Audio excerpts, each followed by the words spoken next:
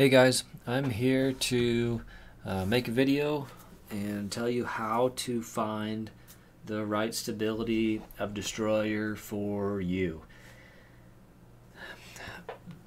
The most popular destroyer out there right now, and has been for years, is this, the Paul Macbeth 4x Star Destroyer. There are a lot of comments I see online that are related to this destroyer. People asking how its stability compares to new runs like the Wysocki destroyer, or how it compares to old runs like first run destroyers, pre-flight number destroyer like the one I'm holding here, 2-line AJ, 3-line AJ, and that is a misconception that I'm hoping to discard by making this video. Just recently, after feeling and testing a lot of different destroyers and taking measurements on them, I figured out that to think of the Paul Macbeth 4x destroyer run as a singular stability is a huge mistake. The stability varies massively within this run, and maybe some of you know that, but if you do, then you've been keeping it a secret because it's not common knowledge. I got hooked on destroyers with this one. This was purchased around 2008. I know that I was playing with it mid-2008. It's a patent number, pre-flight number, Star Destroyer. It's inked Star D on the back, and it flies amazing. After not using it, not playing at all really for years and years, I came back and this disc just flew so well that I really wanted to find something to replace it. It's an ace disc. I had basically retired it and was hesitant to keep throwing it because I knew that I couldn't replace it. So, you know, the logical thing to do was to go out and buy a current run of destroyer, which was this pink one right here. It's wiped, so it's really hard to see, but it does have the 4x stamp, or did have the 4x stamp on there. It is a little bit of an older one. It doesn't have destroyer embossed on the back. Instead, it's inked Star DS. And this is an absolute meat hook. I hated it. I just can't throw this thing far at all, even at 158 grams. It's super lightweight. I just couldn't throw this thing. And I think some of you can relate to that. Once I had thrown this destroyer, I had basically written off all of the Paul Macbeth 4x destroyers as being too overstable. And then I went searching. I threw Outlaws. I threw what's it called, Defenders, and Enforcers, and I mean, I tried all kinds of different discs, right? But nothing never came close to this. You know, maybe the closest thing I found was some overstable Sheriffs. They could do close to what this did, but they still didn't have the torque resistance of this. So I don't know. I was sad and then happy because I found out some information that I'm about to show you. So this all came about when I started picking up some of the Ricky destroyers. I ordered 3 of them right when they came out, and when I got those 3, I noticed that 2 of them were the same or very similar. And it was these 2 burgundy ones. The one that we're actually looking at the picture of, which is number 1, and then the burgundy one, which is number 3 here. Those are 2 of the 3 that I received, and the third one was this salmon-colored one down here. Now, what really showed off as soon as I got those was that they were different discs. And my initial reaction was, Innova's putting out these Wysocki destroyers from 2 different molds. You can see I used a rivet here to help in these pictures. That's a nice straight line that contrasts the curve of the bottom of the wing. And then I measured the distance from the rivet to the lowest point. And as you can see highlighted up here, that's 0.64 millimeters. So we'll go all the way down to the bottom of the list. And yeah, that looks like a completely different disc. That's not even a destroyer, right?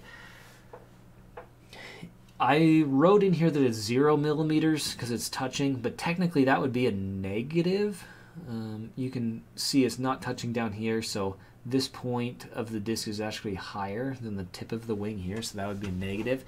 This is the understable end of the spectrum for the Ricky destroyers, so that stood out massively. Like, of course, I just felt it when touching the discs. I then went to a second online retailer and ordered more Wysocki destroyers. I went to 2 local shops and picked up more Wysocki destroyers. And out of the 10 that I ended up with is what gave me the full spectrum here. So instead of blasting through them, I'll go through it a little bit slower. So this first one, the most overstable at 0.64, that's quite a large gap. That gap is 0.53, 0.51, 44, 25, 17, 13, and then the 0. So within the Wysocki destroyer there's a spectrum of stability. And if you're walking into the shop and picking up discs and looking at the wing, it's hard to notice the subtle differences. But if you just feel one disc next to the other, you're much more likely to pick up the subtleties. So if you want a more understable destroyer, you want to pick one up that's closer to flat. And if you're looking for a headwind destroyer, more overstable, then you want something with way more curve to it. This spectrum of stability is not unique to the Wysocki destroyers. In fact, I believe it exists in every run of destroyer. I have not tested every run, so that's kind of a bold claim, right? I have tested quite a few, though, at least of what's currently available. I've gone through Paul Macbeth 4 times. There are new Rickies. I've looked at the Anthon Shimmer, which is the new run. Brinster Shimmer, brand new. Philo Color Glow Champion, that's not Star Plastic, destroyer from a while back. And then the current Champion Glow run with the Vegas stamp on them, CFR, whatever, fundraiser disc. And every one of those that I just listed has a similar deviation to what I just showed you with the Ricky destroyers. I haven't bought 10 of each of those discs, not anywhere close to that, so I don't have proof. I can't show you the full spectrum. But I found them in the middle of the spectrum, and low side and high side and so forth. So with the current embossed Paul Macbeth 4 times, I've got 4 discs to show you here. These are all brand new discs that I picked up locally. This white one is a beefcake. You can see how big that gap is. That's 0.67. There's an orange one at 0.48, orange at 0.26, and then this yellow abomination. I wrote 0.00, but you can see that would be well into the negative. Look how far it lifted that off. I mean, it looks like a completely different disc, right? What I found in particular on this yellow one that we're looking at is if I'm holding the disc with the stamp pointing upward, the left side is the side that I can feel that big curved high bubble. If I feel the right side, it's actually flat.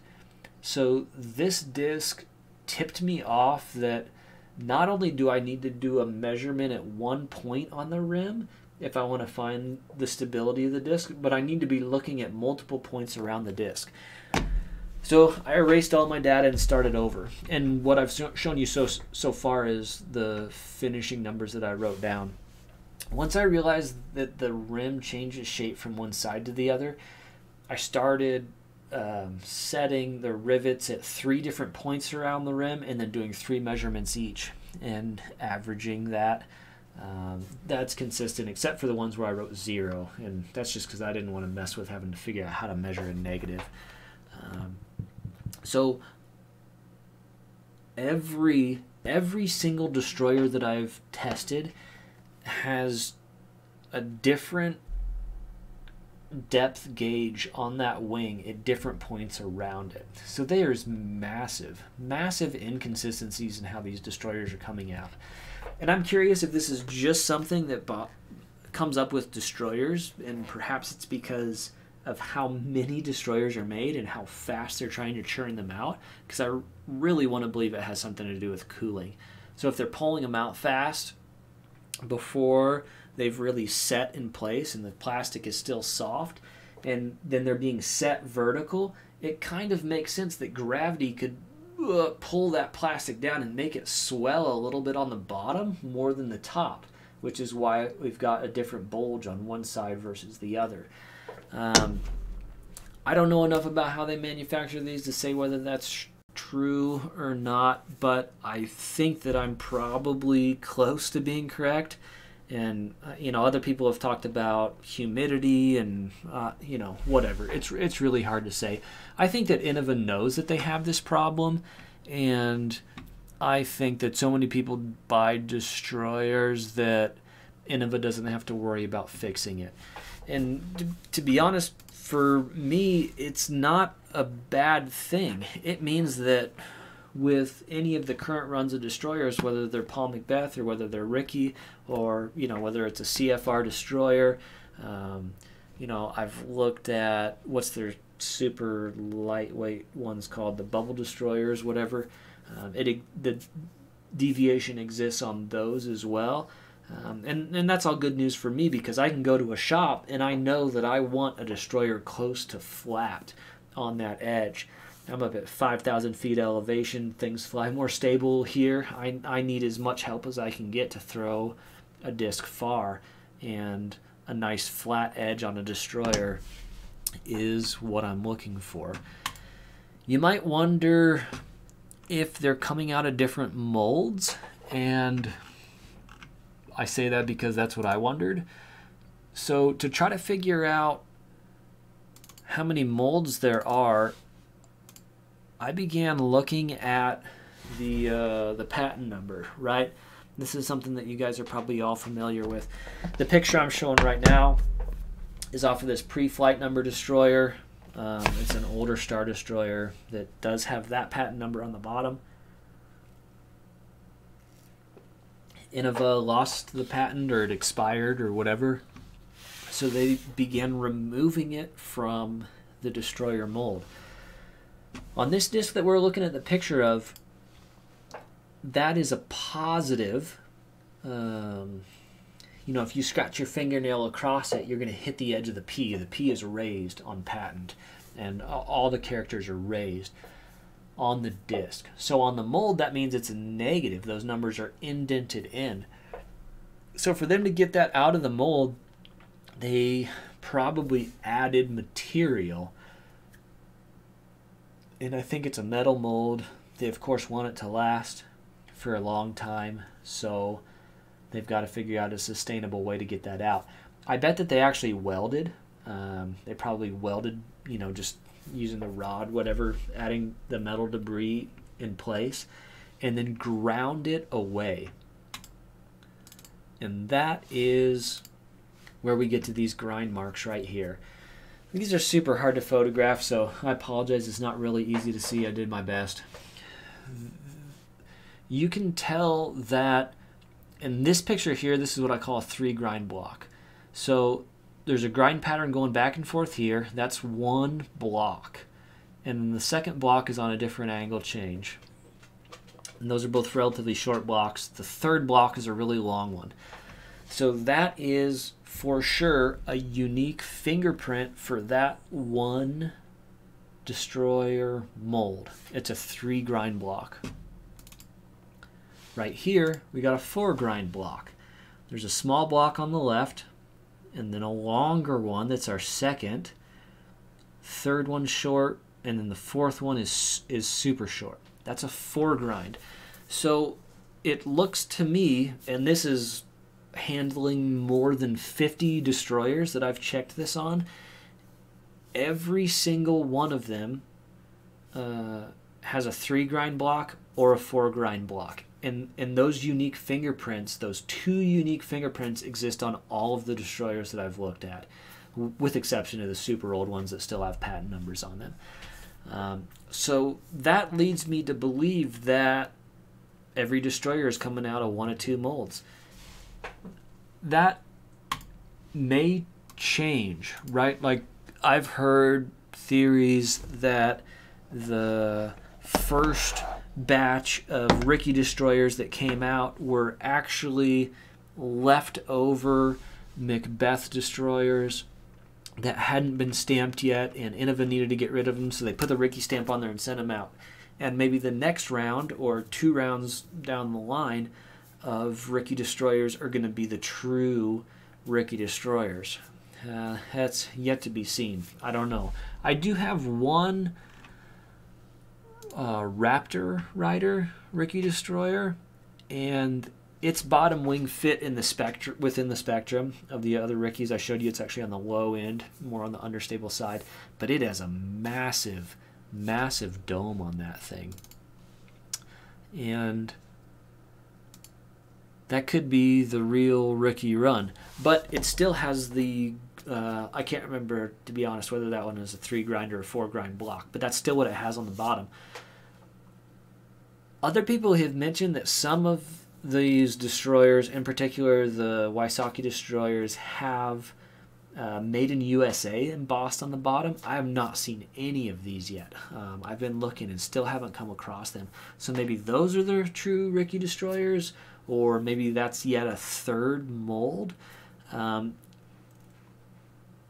I talked with, sent message back and forth with a guy on Reddit, and I'm sorry I forget your username, but he told me the USA, he had USA marked on some of his Ricky destroyers, and then he went and put a piece of paper on them and rubbed pencil on top of it, and it showed that the Made in USA was a negative instead of a positive, which means that it could be stamped on the disc after the disc has been molded, which is the same for the word destroyer. If you look at the word destroyer, that's actually a negative. It's been pressed down in there, so those can get marked after the fact. So the other thing I did for you guys, besides take all those measurements, was I went to a field and through, so that I could actually show you some flight differences. You got to keep in mind, I am up at 5,000 feet elevation, so stuff does fly a little bit more stable here, a good bit more stable here than it does at sea level. The first comparison is that I took out my pre-flight number destroyer and I threw it twice. My dog always tries to play fetch with me. Okay, there it goes. I know it's hard to see, so I'll kind of track it with my cursor. That came out on a hyzer and then flipped to Annie and faded over here. And then I lasered it back at, that was 414 feet. Second shot, hyzer flip, again to Annie, faded out. That one I really got a hold of, 453 feet. And then in contrast, there's that pre-embossed 4-time. It's a lighter weight, way lighter at 158, but that thing is just such a meat hook. I cannot get it to flip to Annie. You can see it flipped a little bit, but it still stayed within a hyzer, and then it just spiked out over here. That was 342 feet. I tried to force it over the second time, releasing it on some Annie, and it was lower, but it still just peeled out, 333 feet. So right there is a great example of why people talk about these older destroyers in a way that makes them, you know, so sought after, especially compared with some new 4-times. Because that older destroyer outflew the newer Macbeth 4-times by 72 feet and then by 120 feet in those 2 throws that you just watched. Absolutely ridiculous. Kind of makes the 4x seem useless because it's so overstable. So then I did a similar comparison with the newer, brand new 4x. This yellow one that we're looking at right here is the one that I marked 0.00 and is honestly kind of an anomaly. It's so weird from one side to the other. I do believe I got this a little high, almost nose up. Any second. There it is. I did get some turn out of it, but it's definitely nose up enough that it's going to stall super hard. Yeah, there it dumps out. That was 402 feet. Second throw, I got it even worse. Look how high that is. But it's still, look how much, it's still flipped. Like, even throwing that much nose up, it's going to come over here somewhere. Yeah, there it is. It still turned over, but then just faded out super hard. That second throw with that 4x was 378 feet. So now we move on to the white one. That's the most overstable of the current run new 4x. I just can't do anything with this disc hardly.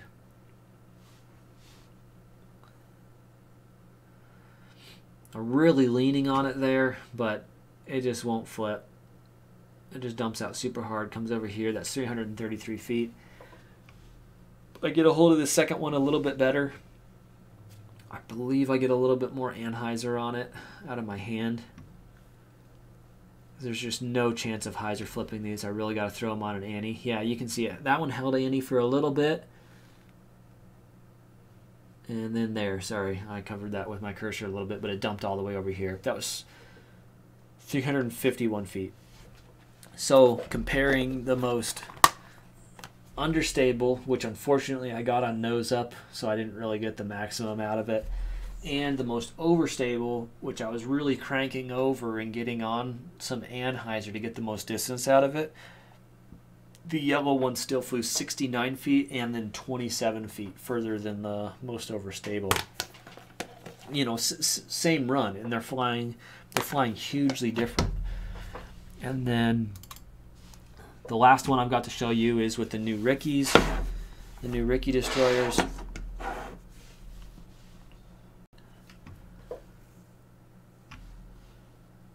Hyzer flip. I had a little bit too much hyzer on that one, so it didn't flip maximum. It's going to come out over here. Still 372 feet. The second one I overcorrect a little bit and actually launch it under this tree branch, and it drifts out over the road back here. And then right there we finally see it land. 459 feet.